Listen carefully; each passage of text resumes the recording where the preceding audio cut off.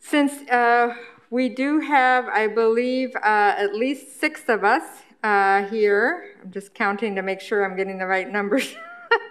1, 2, 3, 4, yeah, at least 6. I am going to go ahead and call our meeting to order. We do have a quorum. So at this time, if you'd like to rise and join me in the Pledge of Allegiance, you're welcome to do so. I pledge allegiance to the flag of the United States of America and to the republic for which it stands, one nation, under God, indivisible, with liberty and justice for all. Okay. Oh, wonderful. Hello, Kathy. Good to have you join us as well. Moving on now to 1.3, public comment. Unfortunately, we do not have anyone here for public comments, so I'm going to move ahead now to 1.4, the approval of the minutes. And at this time, would someone like to make a motion to approve the minutes from October 22nd, 2020? I so move. Mary Lynn. Thank you. I'll second. All right. It sounds like Mary Lynn Donahue made the motion, and it was seconded by Kathy Norman. Any further discussion? All those in favor, please say aye. Aye. Aye. All right. Aye. Wonderful. Moving on now to 1.5, correspondence, announcements, and Common Council reports. I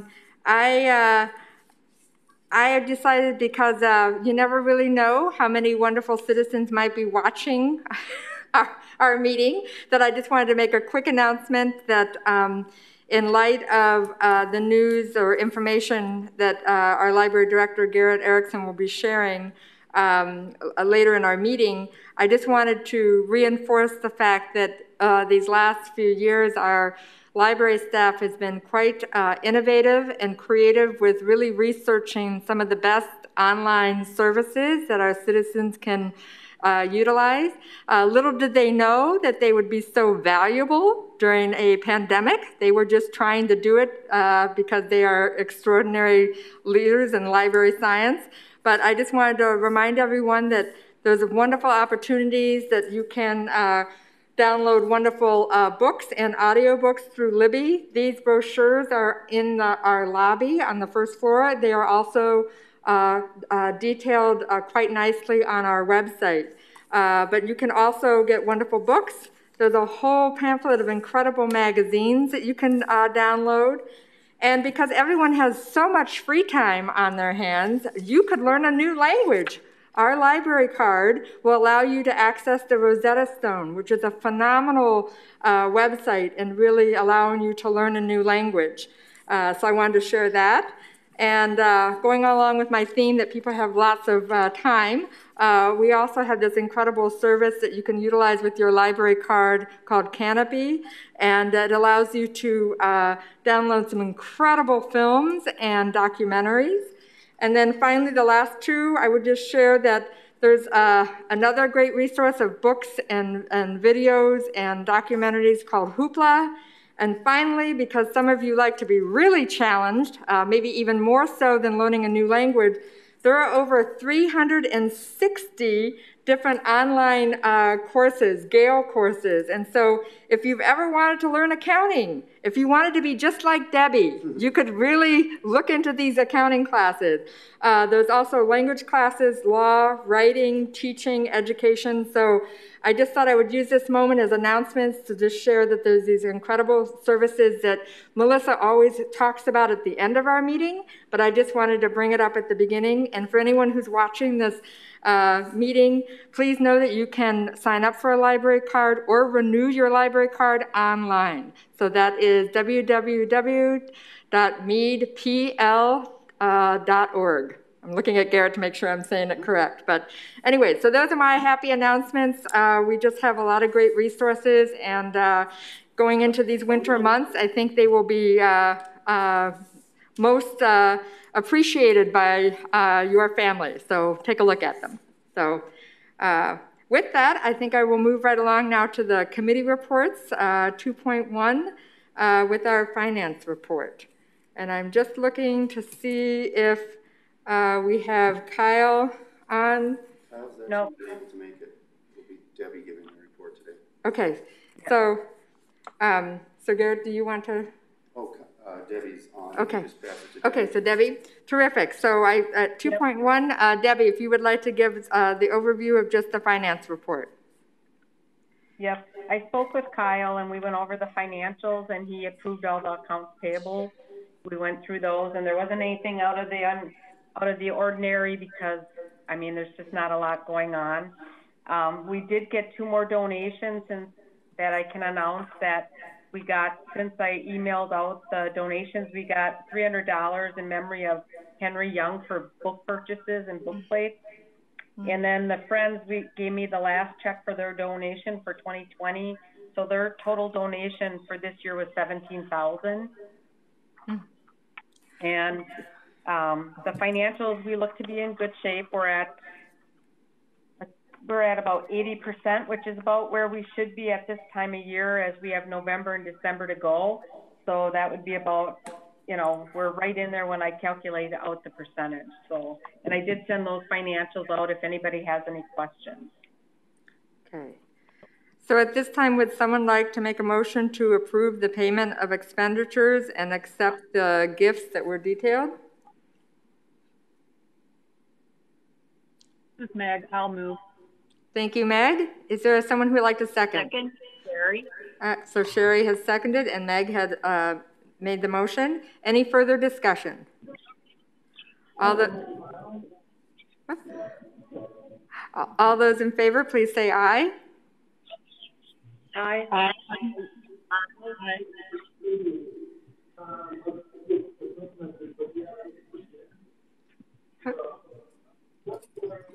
Okay. So this is Maeve. I'm just wondering if someone has their mic on and they might want to mute it because we're getting some additional conversations here. Thank you. So moving on then to the committee reports of 2.2, Human Resources Committee. Kathy Norman as our chair. Okay, the main thing that we're working on right now is our evaluation tool for, it's the time of year when we do Garrett's evaluation. So we took the evaluation tool we used last year and we're updating a little bit to reflect some of the more strategic things that Garrett has had to deal with in this strange year that we're in. And then we also have modified the table of organization slightly. That's mostly updating job descriptions and recognizing Debbie's, we changed Debbie's title. And so I think, Garrett, when it comes to that TO part of the discussion, you're going to lead that? Just one moment. We're having technical. I'm up then. Okay, what was the question? I didn't hear. I'm sorry. What was that last bit, Kathy? We just had some technical issues here on our end. Okay, well, it's just the other thing that the HR committee has been dealing with is the TO, and that's an item for discussion and action at 3.1. So I'm going to let Garrett present the TO when we get to that. Sure. All right. And then it's my understanding that as Board of Trustees, we will be getting an email from you in the near future in regards to the evaluation for our library director. And with a... Correct. Yep. So when the tool is finished, the evaluation tool goes out to the head of the foundation board, the head of the Friends board, all of Garrett's direct reports, and then everyone on this board. So you'll be getting that shortly, and then we hope that you'll turn it around. It's going to be in a SurveyMonkey form, and then we would like it back within a week or so after you get it. We'll indicate the due date. Great. And then the HR committee will meet, and then that is the reason why we are having a very short but special session of the board in December, just to focus on the evaluation of our library director. So that is that's how we're ending our 2020 year. So, All right. Any questions or comments for Kathy? All right. Moving on then to section number 3.1, the table of organization. I will turn this over to Library Director Garrett Erickson. So the first one, 3.1, is pretty simple. Last month, the board approved a change in title for Debbie D'Amico. The problem that we were trying to solve is that there were two business managers in the city who had vastly different tasks that they were assigned to do. And so we changed Debbie's title to Administrative Services Manager, so there was no issue over at HR. And really, this is just administrative, that we wanted to update the TO with the latest name, the title change, excuse me. And so that's all that is changed here. So if someone wants to make a motion and get this approved. All right, I will move to approve the new table of organization. All right, Kathy has moved. I second. This is Chris, and I second. All right, and Chris has seconded. Any further discussion? All those in favor, please say aye. Aye. Aye. Aye. Okay, motion carries. Thank you. Moving on now to 3.2, Foundation 2021 List of Approved Projects. I will turn that back over to Garrett Erickson. So the 2021 wish list is something that the staff puts together, or they put together the wish list each year. That's mainly Melissa Prentice soliciting ideas from staff and the other managers. So in your attachments on board docs, you can see what we had requested of the foundation for this year. I think we may have discussed this already, but however, since the last meeting, the foundation did approve it at their full foundation board meeting. And so this is what we came up with. And so they did gift about almost $45,000 worth of materials. And so we do find that that's the foundation had a discussion about it again yesterday, and that's something that they can hopefully afford to do. The markets have been pretty good right now, so we're hoping that they hold up. I guess I can just open this up for any questions on particular items in there that we want to discuss. And, you know, once again, sort of an annual moment where we pause and just recognize just with deep gratitude for this Mead Public Library Foundation in providing these additional funds for us to really get some wonderful resources and materials for our library. It's greatly needed and appreciated. If there are no questions or comments, would someone like to make a motion to accept the approved list of projects? This is Mary Lynn, so move. This is Meg, I'll second. Thank you both. Maeve, I did have one question. Maeve? Yeah, go ahead. The staff appreciation, was that $1,000 or $10,000? That should be $1,000. I see the comma in there now. Yeah, that's it's not 100,000.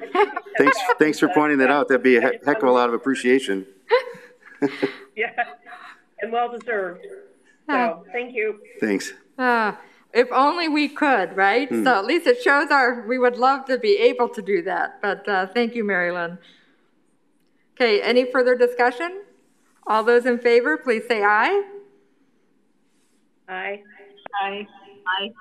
Aye. Any opposed? Motion carries. Thank you.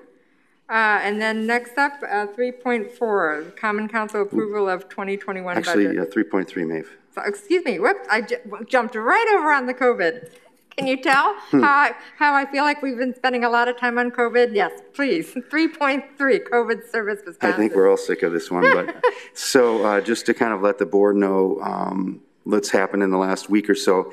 So we did have one, we've actually had two staff members test positive. One person, the first person though, sort of worked in the evenings by themselves, more on the maintenance and cleaning crew type of work. So they didn't have a lot of exposure to other staff. However, we did have a staff person that's in one of the common areas test positive last week, and this person got it from outside the library, we believe, fairly certain of that. However, Melissa Prentice went back and did quite a bit of internal tracing, since the public health department really is not able to help us with that sort of function at this point since they're overwhelmed. So Melissa traced back at least 3 other staff members that had over 15 minutes of cumulative contact with this person, which is what the CDC calls a close contact. So we had to ask those folks to stay home in addition to the person that was positive, starting on Thursday of last week. Now, I think everyone, I believe at this point, most of them, or I think all of them have come back negative, so that was a good thing. At the time that we were notified of the positive test as well, we did go back and contact everyone that was in contact with this person, even if it was under 15 minutes, but we allowed them to continue to come to work and they just needed to monitor their symptoms. So I guess the hard part for us was just learning, first of all, we're doing our own contact tracing, but then also, you know, when a person gets this, it's not just the one person that gets it, it's everyone that they have contacted, and that's the hard part, is we sort of wiped out one area of the library, and it was one of the floors. And so it hurt us. And so what we decided to do, the managers, we were hoping to talk about this at this meeting, but actually we decided to take action. Melissa really felt that her team was in jeopardy of not being able to carry out services with such a reduction in numbers. And so we decided to pare back the number of floors that we had open. We really struggled with wanting to still allow people to come in to serve to grab their own holds. If everyone needed us to deliver holds, it might be quite intensive outside as curbside. We also have the homeless to think about. We also have folks that come and need to use our internet service, which has been pretty much busy every day. So we had quite a few reasons. We wanted to keep part of the building open, but at the same time pare it back so we could run it with a few less staff. And so that's sort of why we made the decision that we made. We talked to Maeve about it, and she was in agreement that this was a good sort of compromise solution to keep the building open, as well as make sure that the staff could do what they needed to do to help the public out. So that's sort of where we are right now. I do anticipate we're going to stay in this status for a while, since there is such a surge. I just hate to, one of the things Melissa stated over and over is she hates to have us go back and forth between opening back full service to cutting back and depending on staffing issues, and it really becomes difficult for the public if we're really inconsistent in our hours. So we would likely stay the way we are for a time anyways. So that's my thoughts right now. I guess kind of open this up for discussion if anybody has some comments or questions.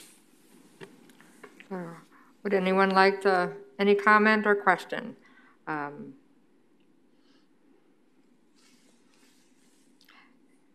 And just to talk about just how quickly decisions need to be made, it's also the reason why I kind of sent out a group email to you alerting you of these changes and how things are going. And I think they're going as well as we can expect. So,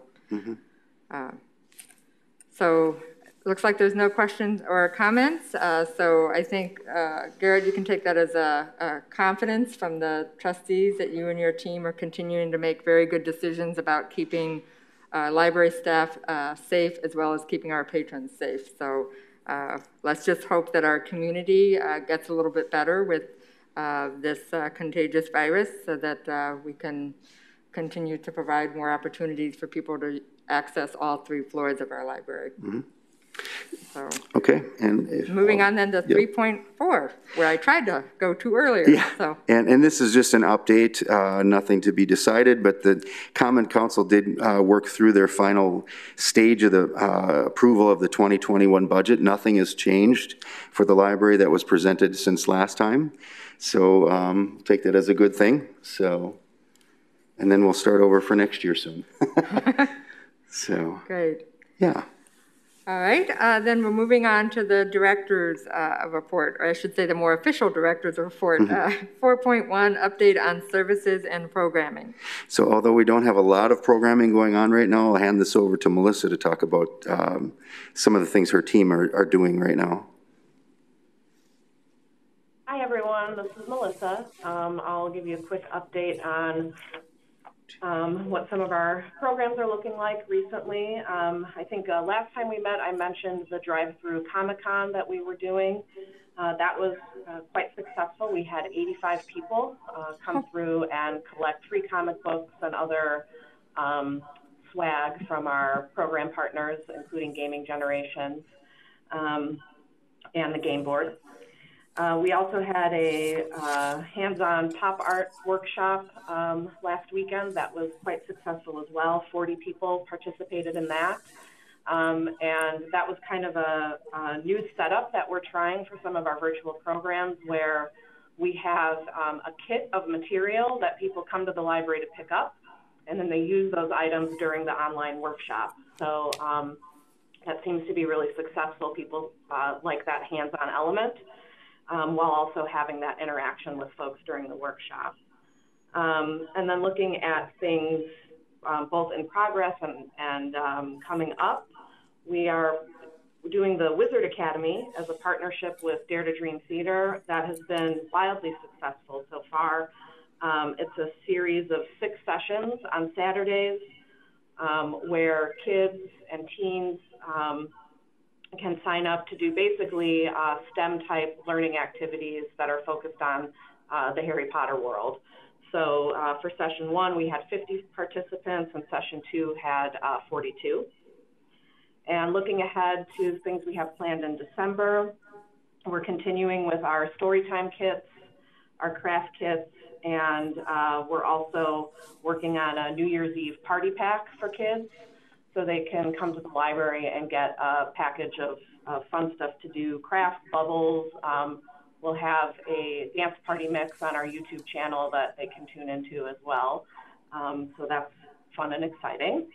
And just to follow up a little bit on what Garrett mentioned about our changes from COVID, this is our first week at that reduced service level. And the first couple days were a little wild, to be honest, because we were doing things totally differently and with significantly less staff. And we were pulling in staff from other floors and work areas that had maybe never worked the circulation desk or hadn't done it in many, many years. And we really have seen a surge, actually, in usage of our computers. I believe a lot of that is connected to this being the open enrollment period for ACA. A lot of folks coming in to complete that sign up. Also, lots of folks needing assistance with unemployment filing and things like that. So the computer service is absolutely essential. That's become very clear to me, faxing and printing as well. So regardless of what form our services take in the future, that is going to be something that we have to always keep in mind, that technology access is something that our community is very much in need of. Now that we're almost through the week and we have some staff coming back to work, things have eased up quite a bit. I would say our total gate count is overall up from where it was last month, which is sort of surprising given where our infection rates are. But again, I think that speaks to the need in the community to access some of those resources. The good news is Chase has set us up with this gate counting software where we can get a real-time capture of how many people are in the building at any time. So while our total gate count for the day might hit 500, it doesn't appear that we ever have more than 30 people in the building at one time.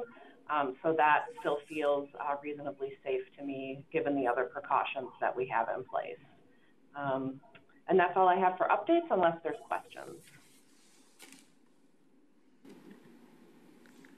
Okay, doesn't look like there's, oh, I'm sorry, Chris, go ahead. Yeah, I was wondering if you're going to be sending anything to the school district about the New Year's Eve thing? Yes, we do keep regular communication with the school districts. I can't remember the job title, but we call her their Josh, who does the communications. She does help share some of our programming information with the school district. I think that's Nicole Fundali, maybe?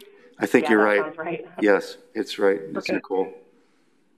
Great. Because I am back in the district and I'm subbing again, virtual. So I didn't know if you had a contact person, but you do. So that's great. Yeah, thank you. Mm-hmm. Okay, so we'll move on in the director's report. Cheryl, did you have anything from the support services team? Just a couple of things.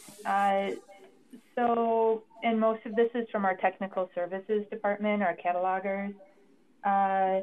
They've finished reclassifying our poetry collection, and we are hoping to move that collection down to the first floor, depending on a wish list item for some shelving. We're also working on adding additional items to the Library of Things catalog, some Arduino kits. The third floor is also working on some cool STEM kits that we'll be adding. And I just wanted to mention that we will be most likely pulling staff, some of our cataloging staff from tech services to come up and help at some of the service desks in the coming weeks, just to help out with the staffing.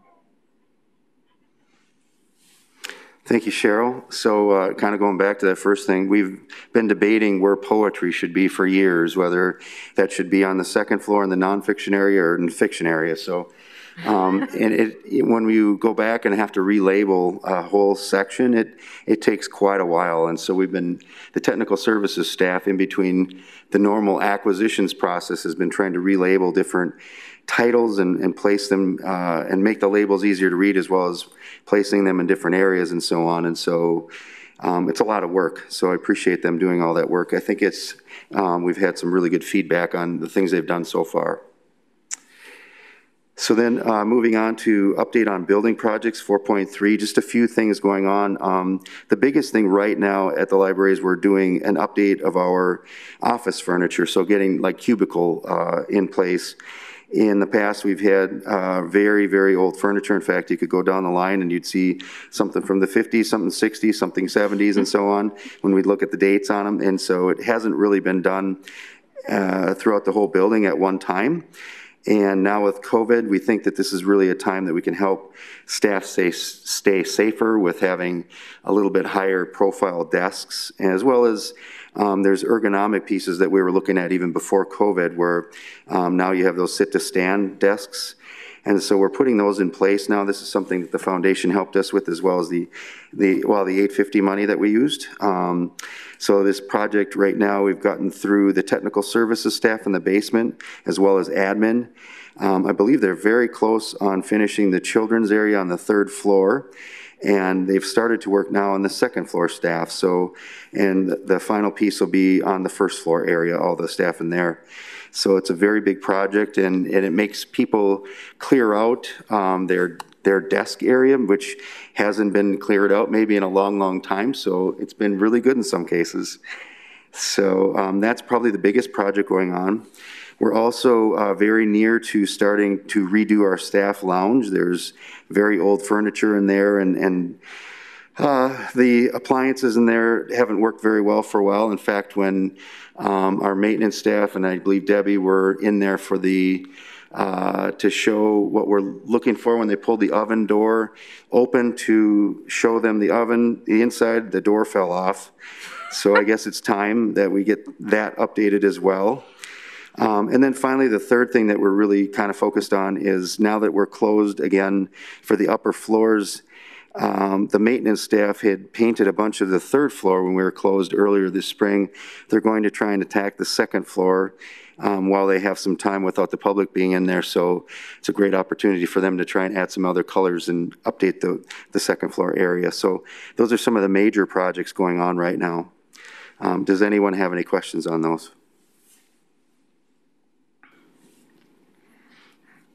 Okay, thank you for the update on the building projects.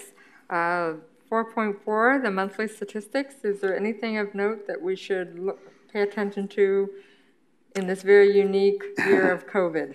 It seems like it's sort of followed the same path that we're on. Again, I mean, we're looking at the gate count. We're almost down about 50%.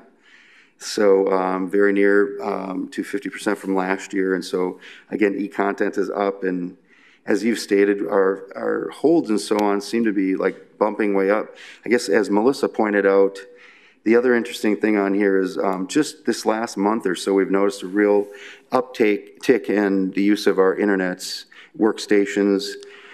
So perhaps that is, as well as Melissa pointed out, the ACA applications again for the year. That would make a lot of sense, as well as job applicants coming in. And I know through Melissa and some of the staff that the people coming in, some of them to sign up for jobs, have very little experience, and that's the struggle, is that we give them an hour, but yet they may just need to set up an email account, and they haven't done that before.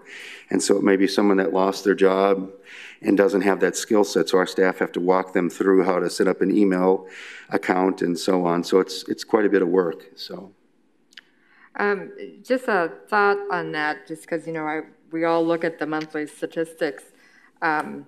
Is it of value to sort of have a tally, or just keep track of, you know, the number of citizens we're helping with a Gmail account, with job search? I mean, it's challenging, because I think once we allow the, you know, give them the access to the internet, we're not really monitoring, you know, what job. But I don't know if there is any value in trying to keep track of that particular service that we're providing at the library. Maybe to tell a story to, you know, the council if it was needed. But I know, Melissa, you've done a lot of work on our statistics over the years. Is that something we've done before? We have actually done some tracking of customer service interactions by kind of topic or type to get an idea of. We did that once when we were still doing guest passes for computer access as opposed to library card access. So that's probably something that we could do, kind of a moment in time capture, how many of the computer interactions are related to job searching or filing for unemployment, healthcare, that kind of thing, and share that information.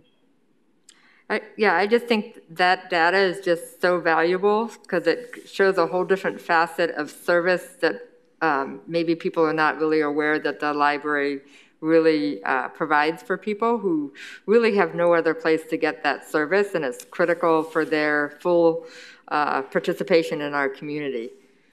So. Yeah, the struggle right now is the job center is not what it once was. They've got, they're closed down in the office, is my understanding, as well as their staff have been repurposed to really help out with unemployment application forms rather than helping people search for jobs. So that means we're trying to pick up some of that slack. Okay. All right. Well, thank you. Moving on then to 5.1, the Monarch Library System. And in looking, I don't think Nancy has been able to join us unless that is the person who's waiting for the name, NA. So I think we will just hold on the liaison report from Monarch until the next time we meet in January. 5.2, the Mead Library Foundation. We did meet yesterday.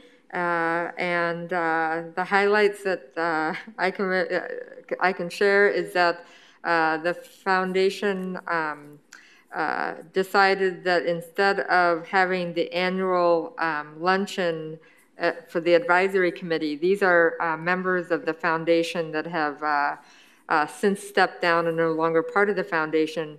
We have, for the last couple of years, invited them once a year to really kind of get an update of what the library is doing, what the library is considering in the future, to really get their feedback, and also to provide them with more information of how they can really be ambassadors for Mead Public Library out in the public. So we could not do the luncheon, that is always beautifully put together by Marilyn Montemayor, this year due to COVID, but instead Jim Williams coordinated a lovely box of cookies that was also contributed to by Field to Fork. So Stefano and Whitney Vigoletti participated in a donation of the labor in putting together these lovely cookies. And several of us delivered them to various former foundation members, and it was very happily received. We brought a lot of joy as we literally put cookies on a porch, rang the doorbell, and like stepped away. Like I felt like I was doing the child thing of running away after ringing a doorbell. But I did wave to people and chat with them from a distance. So that was well received. The other component that the foundation is working on is the recognition that the way we recognize our Renaissance Society members and their lovely levels of giving on the wall where the elevators are, it's run out of space for names, which is a wonderful, wonderful problem to have, that we have so many members. But we are now looking at how can, what is the next step? How can we recognize and yet communicate and celebrate what the foundation has done for the library? So the development committee is looking at the criteria, and then we'll be exploring some different options and providing that to the board to consider. And then the other piece was that we also went through, and several members of the foundation were up for potential renewal of their term, and we are grateful and thrilled to report that everyone said that they wanted to continue on. So we have lots of wonderful, talented people continuing on to support the foundation. And then, Kathy, I didn't know if you wanted to share anything in particular in regards to the finances, but I thought overall our meeting went quite well. And I think I mentioned last month that due to COVID, we are not having a Yuletide reception, and we're hoping that we might be able to have something next year when it's a little bit safer for everyone to gather. So. Yeah, I will just add a couple things. So yeah, the finance committee of the foundation board has met and just recently, and we went over the finances, and we're really having a good revenue stream, which is what enables us to finance the wish list. So the investments are doing really well at the foundation level. But I thought I would let the rest of you also know that Bernie Markovich, who is the board chair of the foundation board, is ill right now, and he's at St. Nicholas Hospital, and he has COVID. So everybody just keep Bernie in your thoughts, and hopefully he'll get better quickly. We just got a report during this meeting. Carol Colville checked in with him today, and apparently he gave her permission to share the news that he's at St. Nicholas Hospital, but he doesn't want anyone to call him because he, doesn't feel well enough to talk. I'm just going to jump in. Yeah, he has requested that we not share that at this meeting because it's a public meeting. So I will follow up with everyone via email in a little bit. So, whoop, goodness, is there? Whoop.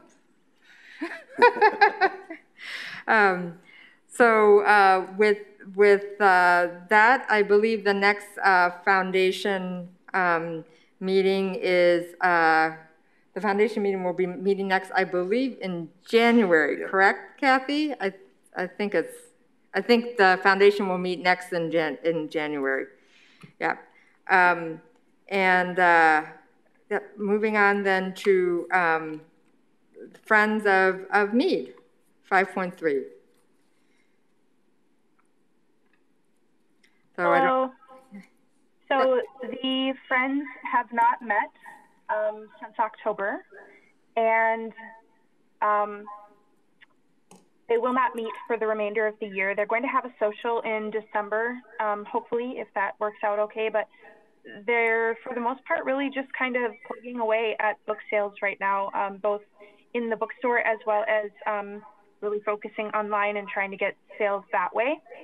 And I think that most of the friends are doing pretty strenuous social distancing right now. So I haven't seen or heard from a ton of them, but the email flow has gone around. So definitely everybody's getting a little stir crazy, but is doing okay. All right. Any questions or comments for the friends?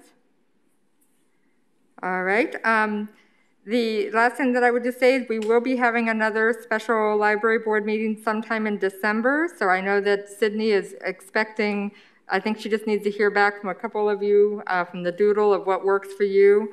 The only item on the agenda will be our evaluation of our library director, which we do need to do prior to January 1st of 2021. So stay tuned for that future date.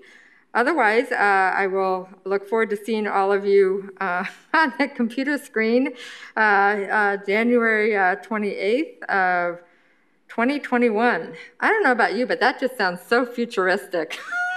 But I guess that's where we are. So any other thoughts? Otherwise, would someone like to make a motion to adjourn? I have a question to Sydney. I didn't get the minutes for last meeting in October till about 5 minutes before this meeting. So Sydney, are you still having trouble with delayed email sends? Yes, we've had troubles with it all week. So what had happened was I sent out HR minutes instead of board minutes. Even though I labeled them board minutes, they were HR minutes. So I did send those out, and I apologize about that. And I think that the issue with the email is resolved now, but I'm nervous about it. So if y'all are nervous about it, you're welcome to email me at my personal email address too. The issue is solved, and it's been working okay all day. All right. All right, so at this point, would someone like to make a motion to adjourn our meeting? So move. Second. Okay, moved and second. All those in favor, please say aye. Aye. Aye. Great. Stay safe, everyone, and I'll see you sometime in December. And I get to see the HR committee before then, so see you later.